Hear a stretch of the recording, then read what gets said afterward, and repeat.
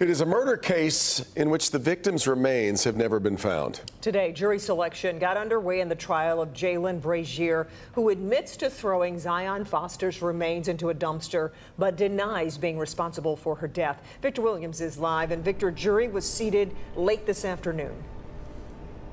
Yeah, Kimberly, you know, it took hours for them to choose the jury, and that whole process, as you would guess it, multiple family members were here, including Zion's mother.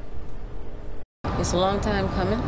I'm just glad that we're finally at this place. The jury selection in the trial of Jaylin Brazier has officially ended with Zion Foster's mother, Sierra, right there, like she's been since the beginning. I need justice to be served. It's overwhelming.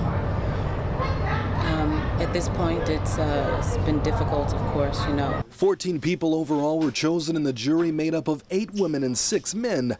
Jaylin Brazier sat in the courtroom nearly emotionless the entire time, a familiar face in Zion's family. Because, you know, that's my children's blood. He looks like one of my sons. That is painful.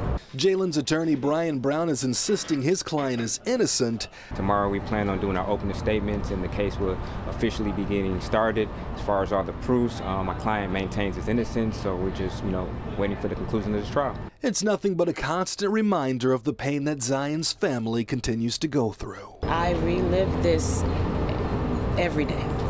I relive this every night. There is hardly a night where I get sleep.